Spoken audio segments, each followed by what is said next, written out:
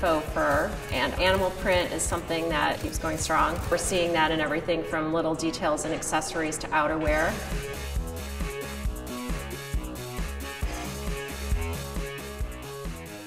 A lot of people would love to wear the fur, but they don't necessarily want to wear real fur. They look real, but they're not. Cool. This is a great vest. One of the big trends that's coming up for fall is this sort of like leather mixed in on knits or pants. This was just such a cool piece, I had to use it. Also, I love fur-trimmed coats and a pair of wide leg pants, just to kind of tie in as an accessory.